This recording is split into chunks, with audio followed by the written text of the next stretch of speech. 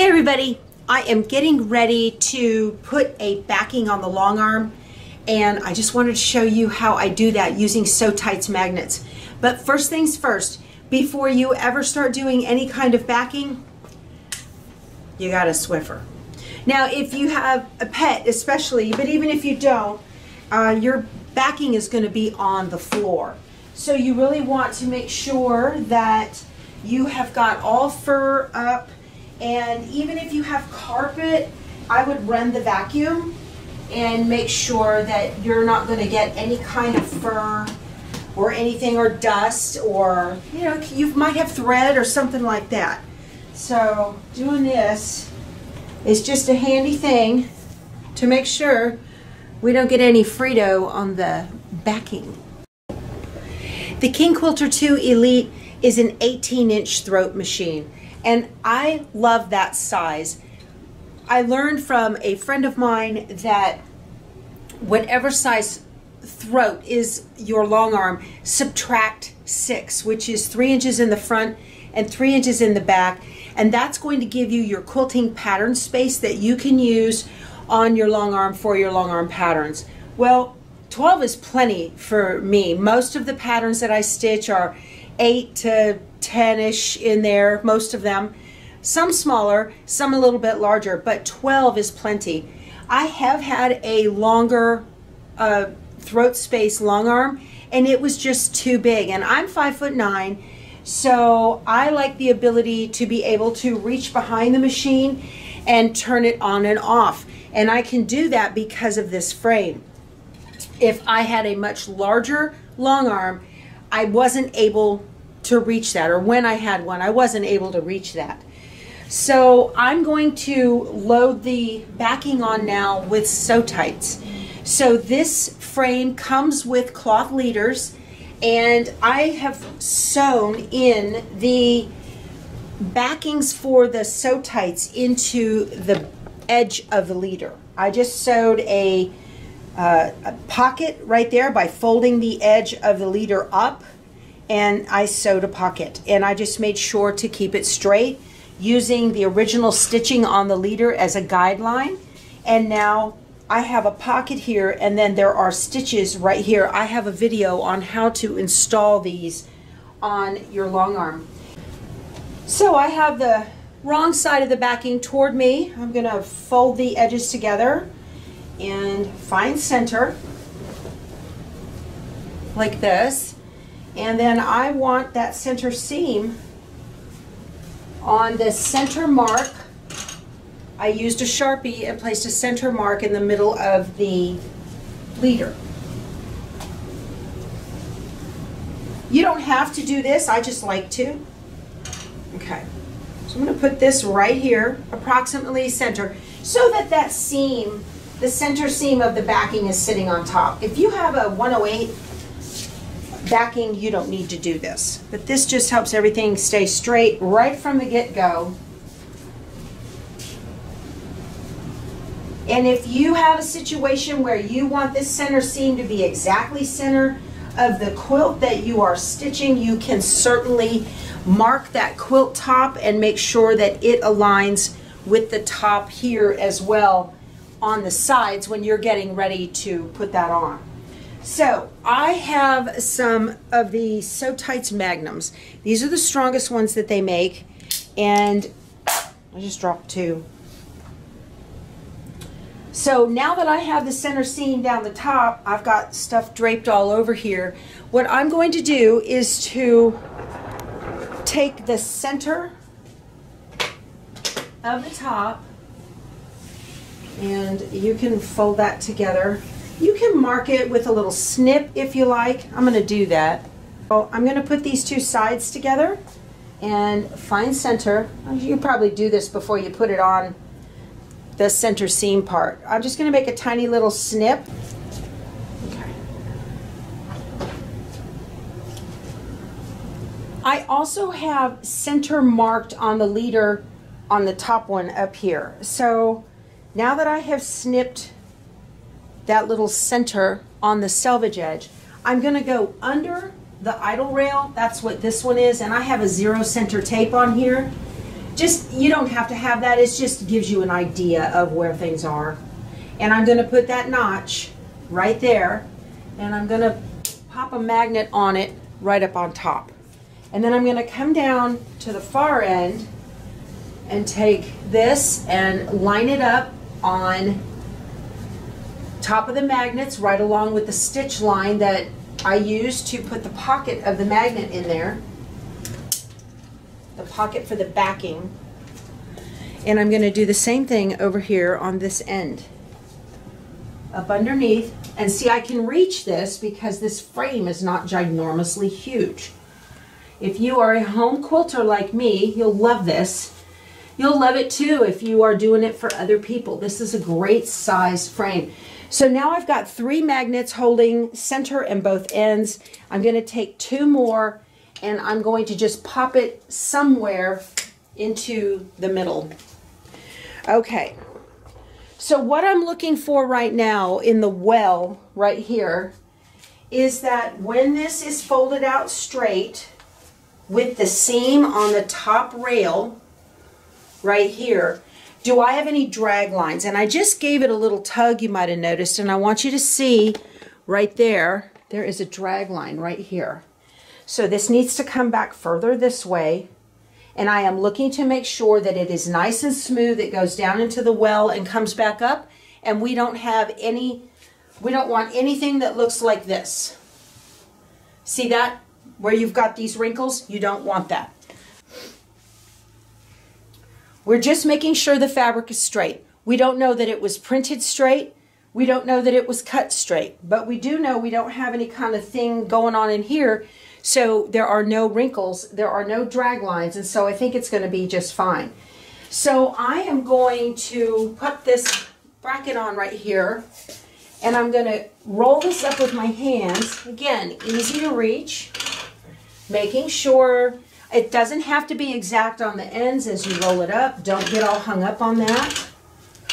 I'm just making sure I don't have any ripples or bumps that are forming in the roll on the top. This looks really good. It looks nice and smooth. Okay, this looks great. When you use this method, you won't get the big droopy down here on the other end as well. Okay, so now I'm ready to try to get the bottom side, the bottom end of it on here. So I'm going to grab it from the bottom and hold it up and just let it drop down. And I'm going to snip center.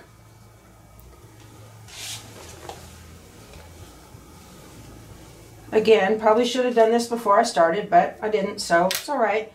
And I have got a center mark again on this railing right here, on that leader. And I'm using the stitch line for the pocket, for the backing, as where to align the edge of the fabric. So I'm going to do the same thing down here on the end that I did before. Now I've got things up underneath here, and it's probably a good idea for, if you can move them, to move them. If you can. And I can. Mine are very easy to move because I want that fabric to hang. I also have a hammock under here for batting, and that's fine. That's not going to be a problem. And I want to get all the folds out of the fabric as best I can. I get asked all the time about these little cabinets. I got them at Wayfair. And I have a little stool under here. Okay, you want to get that stuff out of there, if you can.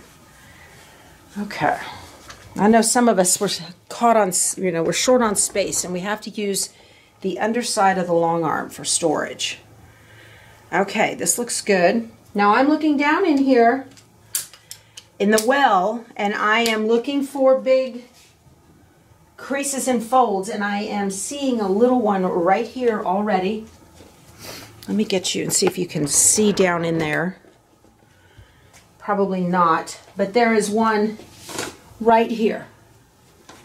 So that tells me that I'm going to need to move this. Now, not a big deal because I only have 3 of the SewTites on there. So I'm going to remove this one and this one. And I'm going to pull this way. That looks good. And now it's really easy to just pop this back on. This is so much easier than pins. I have used the red snapper system and it's good as well. But I like this because with the red snapper system you get a bulk as the quilt rolls up. That looks really good. That looks nice and straight and smooth on there. Okay. Now I want to roll this up,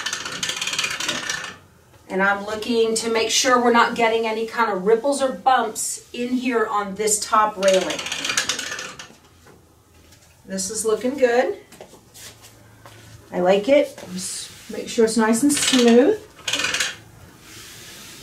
Now my edges over here on both sides, they're not together. Don't worry about that. Don't get hung up on that. Okay. It does not matter if those edges are not exactly perfect. What matters is that your top is straight on the backing. Okay, here's my seam, and it is right on top of this railing, exactly where I want it, and that makes me very happy.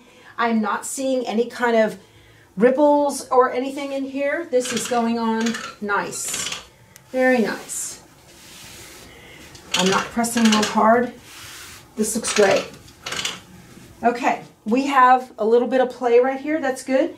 So now I'm going to go ahead and take the time to put these on. I'm going to put one in the center of the two, and another one in the center, and another one in the center. Very good. And then same goes for right here on this end. Put this to the seam line, one in the center, and one here, and one here. And this is looking so good. Now I've got good tension, magnetic tension on this. I'm going to finish it out. Look how nice and smooth that is. And now I'm going to go ahead and put SewTites in and fill in the gaps. And don't forget, we only have 5 SewTites on the top. We have to go and do the same thing on the top. Look how quick this is. So much better than pinning. Oh my goodness. If you are quilting for other people, these will pay for themselves. I'm telling you. My poor osteoarthritic hands love the magnets, especially when it's time to take them off. You can straddle the magnetic backings that are in here. Let me show you one with the backing. I haven't done that.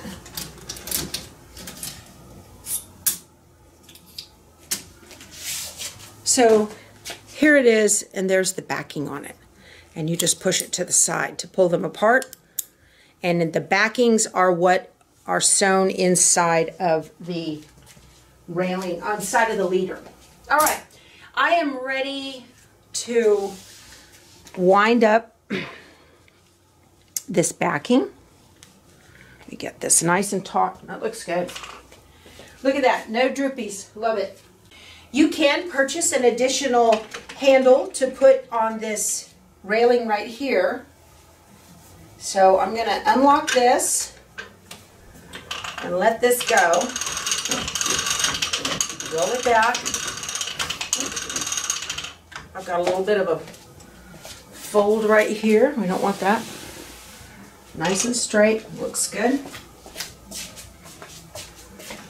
There's that seam. It looks super straight. And it's going straight.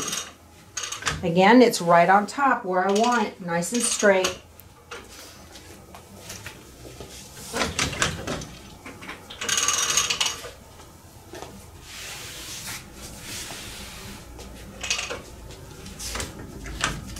Now, I will tell you, the thing about SewTites, you do need to be careful about getting this top railing full of SewTites too far down, to let the SewTites drop too far down.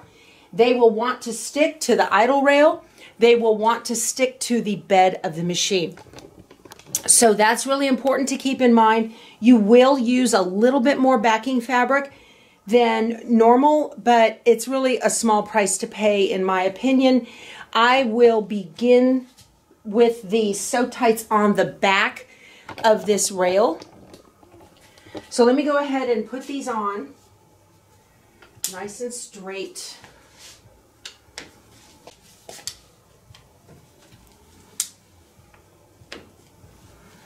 Okay, everything looks nice and straight there, so now I'm going to go in and fill in the gaps.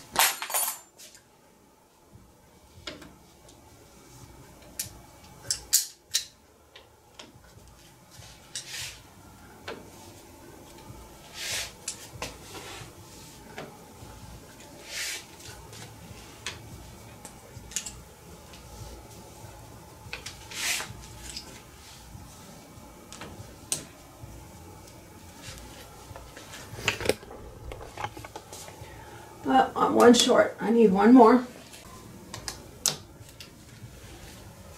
You might notice I even have them holding down the ends of the leaders to the railings. They go through all of that fabric and they work great to do that. Okay, so this is on now, and when I am ready to load batting and the top, so you can just move these around, because they can straddle pockets or they can be right on straight with a pocket, whatever you want. I've got a perfectly flat backing. This looks amazing.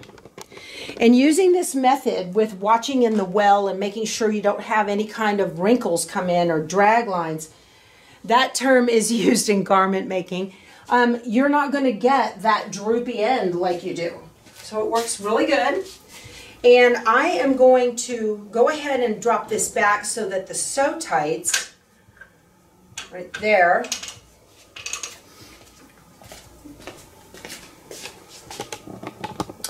the SewTites are right here on the back of this pole. I maybe could go another ½ inch or so.